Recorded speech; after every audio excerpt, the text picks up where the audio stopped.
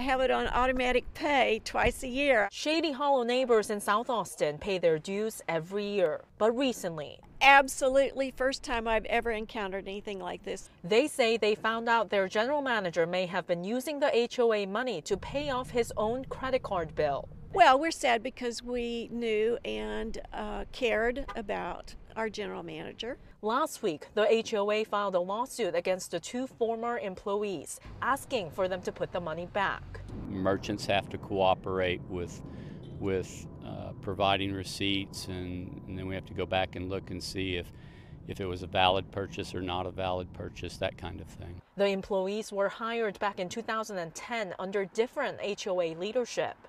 The current board says the policy requires new hires to undergo background checks. Some neighbors say they want more information about exactly what happened.